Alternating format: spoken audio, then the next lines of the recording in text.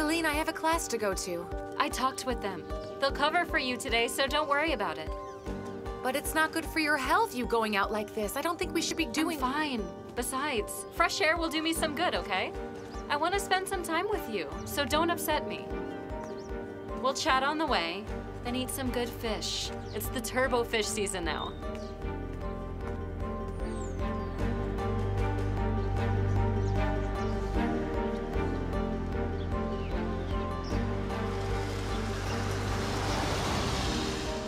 So, where are you going with Melissa?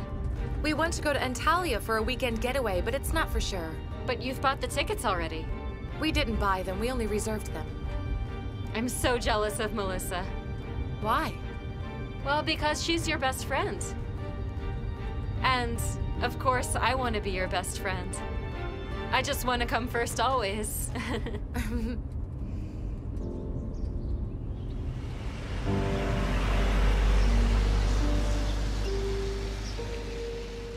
Mr. Isaac spoke very highly of you when I spoke to him earlier.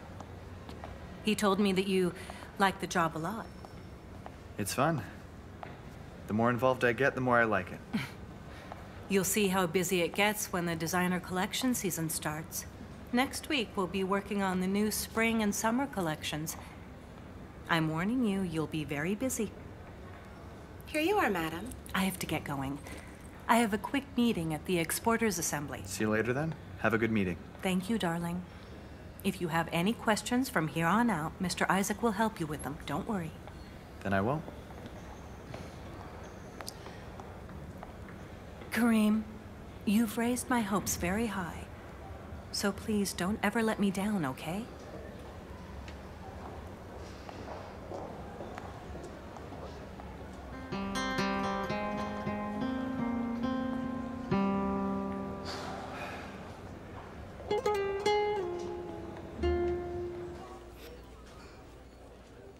You know, the last time I was sick, I mean when I was with Aiden,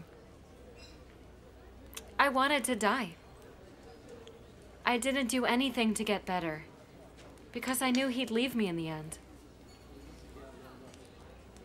Love was slipping through my fingers. You don't know how hard it is to watch your boyfriend become distant day by day and be powerless to stop it. But it's different now. Life is beautiful. I want to live. I want to have children someday with Kareem. I want to be a mother. And I really want to raise our children with him. Life isn't slipping through my fingers like before. Love is thriving. And every day, it gets better and better.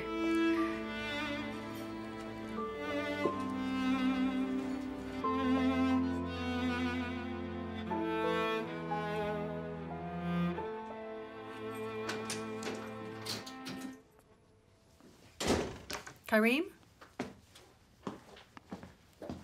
Welcome. Hello, Mother. What happened to your face? It's nothing, Mom. Son, will these... Mom, I'm telling you, it's nothing. I had a fight at a traffic light. It's nothing. Don't worry. Don't do such things. You'll get in trouble for it someday.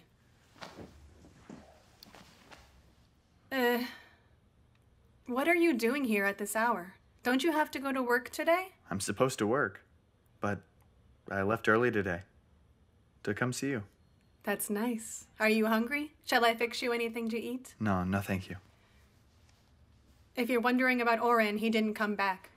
I haven't seen him. He can't come back here. He's in custody. He's in custody, son? But why? Mom, what do you mean, but why? It's a shame that he was out there on the streets all this time. But then how did it happen? Alex did it. He found a way to do it.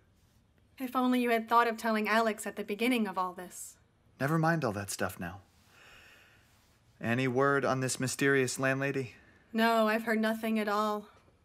I just thank God. What more can I say? We were lucky, and God helped us. Who is she? I already told you before, Kareem. She's a rich philanthropist of some kind. The lawyer, what about him? What's the name of the lawyer? His name is Samuel Allen. He gave me his card, too. Let me give it to you, son.